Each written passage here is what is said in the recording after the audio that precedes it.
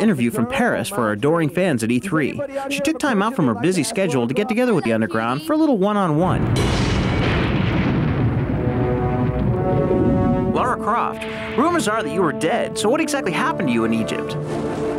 Events were a little hazy. I was trapped in an Egyptian tomb, but the Bedouin tribe rescued me and took me in.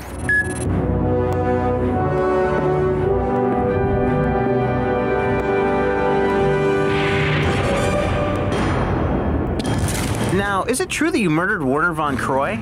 And if not, do you know who did? I don't think so, but events at his apartment are pretty hazy. There's a serial killer on the loose in Paris at the moment. Maybe he's involved. Was he able to tell you anything before he died? He told me that he'd been asked to acquire a number of 14th century artworks for a mysterious client called Eckhart. So, Lara, what's your weapon of choice amongst the considerable arsenal at your disposal? My mind, obviously. Why did you decide to release the console version of the game exclusively on the PlayStation 2?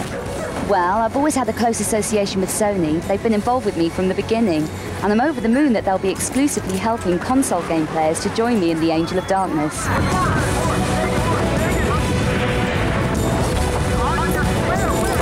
So what did you think of Angelina Jolie's performance in the Tomb Raider movie? I thought she was absolutely fantastic, and what a likeness to myself. Lara, you seem to be sporting a new look. Have you had any work done? Well, yes, I have actually. I used to be made up of 500 polygons, but now I'm 5,000.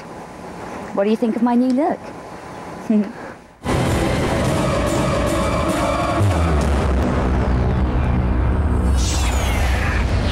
Thank you, official PlayStation magazine, for your support. I look forward to seeing all my fans this November.